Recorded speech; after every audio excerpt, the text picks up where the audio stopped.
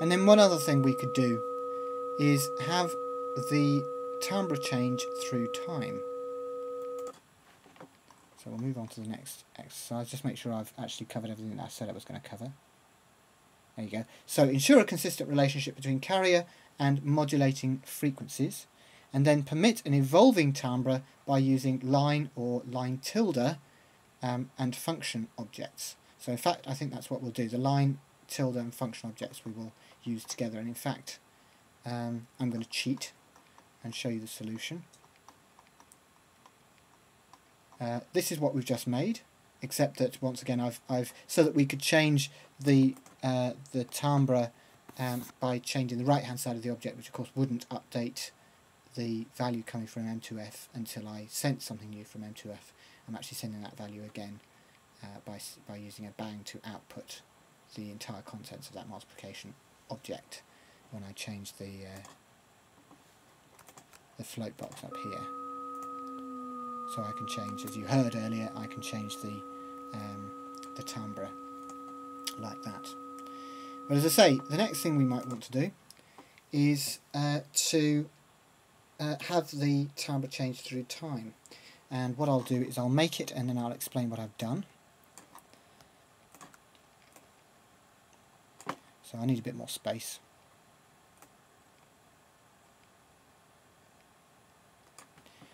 And I will add a function object along with a line tilde object. These are all things you're very familiar with by now, or should be.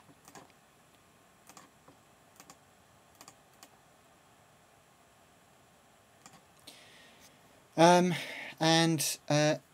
I will send that into, well, because it's a line tilde object, it needs to go into a multiplication tilde object.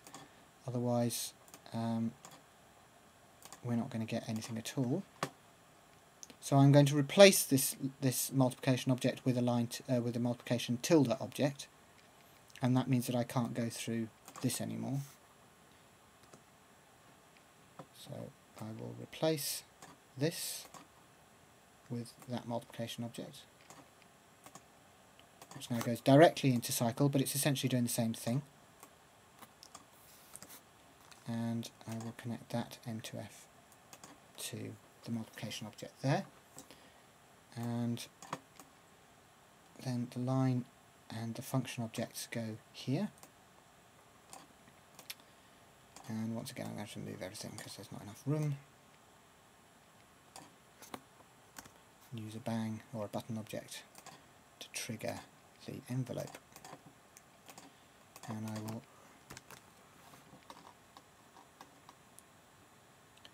choose a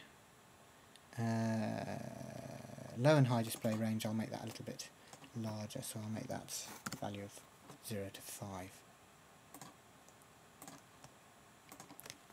So now I can write in I don't know, a squiggle, and what happens is that when the keyboard is played, that is the envelope is triggered.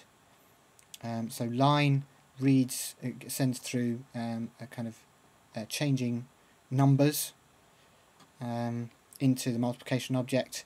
That changes the ratio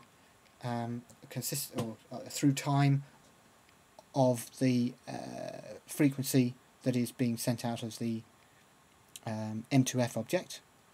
So that basically the pitch that was sent from the keyboard. And so we'll get a changing, as I say, we'll get a changing timbre.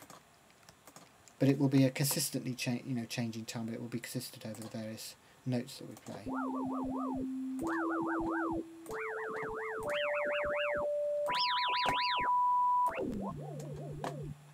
Okay.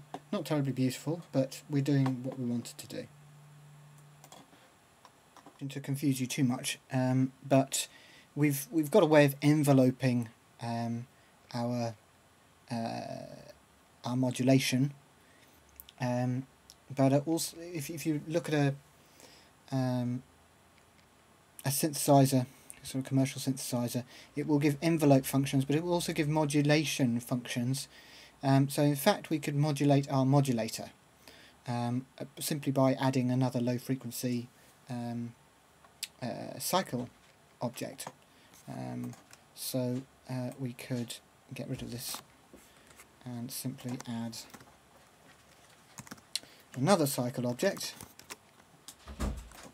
which will actually, I could just copy this engine over. This one will modulate the modulator over a value from 0 to 1. So again, if I send frequency there,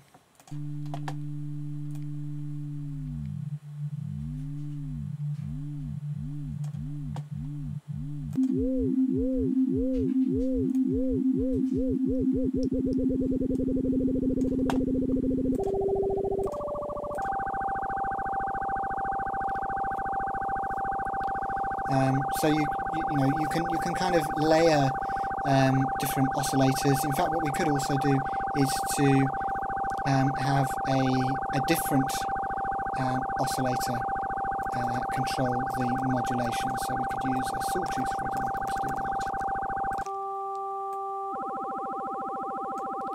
Which is kind of interesting.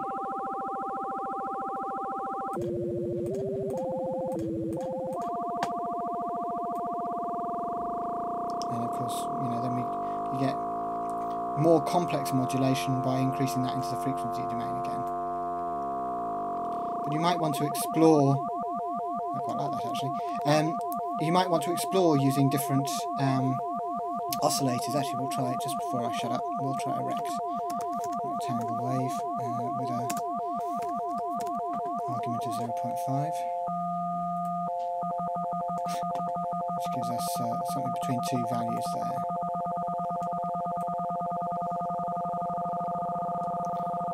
So anyway, mess about. You can get some quite interesting stuff by layering cycles and getting various different oscillators to modulate other oscillators and so on.